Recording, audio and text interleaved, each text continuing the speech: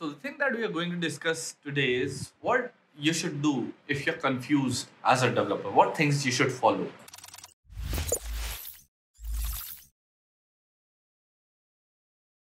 So there are different kinds of development. It can be full stack development, which relates to the web, or it can be a blockchain developer, or you can work on the mobile app development or Android development, or it can be something related to machine learning or the deep learning algorithms. What I've seen in the past year is mobile apps and blockchain, they're kind of intimidating and it'll want you to go in deep dive. It sounds easy लगता है यहाँ पे करना, but जो मैंने चीज़ें notice करी है, the safer choice if you are a lot confused कि तुम्हें किस तरफ जाना चाहिए, I think web development is the best choice that you should go for.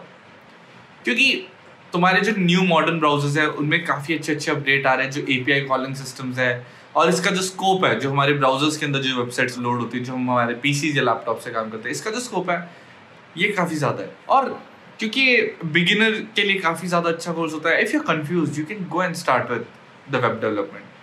Mobile development क्योंकि थोड़ा ज़्यादा ईजी साउंड करता है, बट स्कोप थोड़ा क्या हो जाता है, limited.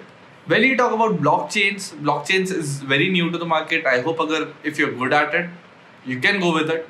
But because it is very new in market, there are not much of developers. So if you're going to get stuck at some place, there might not be a lot of people who are going to assist you, who are going to tell you where you're going wrong. So the safer side, if you have confusion in where you should go, I think web development is the best choice that you could go for if you're a beginner. ML is थोड़ा hard because it requires algebraic knowledge. थोड़ा algebra तुम्हें आना चाहिए. You should have a knowledge related to statistics and regressions and all, which makes it a bit tough. थोड़ा mathematics आ जाता है. Web development is the best choice if you want to go for the development. If you are confused at the initial stage, जब तुम्हें web development समझ आ जाएगा, API callings and systems, then you can directly go on to mobile app development और ये सारी चीजें तुम्हें help करेंगी आगे. Alright, so if you're confused as a developer, you should start with web developer और ये तुम्हें काफी ज़्यादा help करने वाला है, and then you can go to other paths. Thank you guys.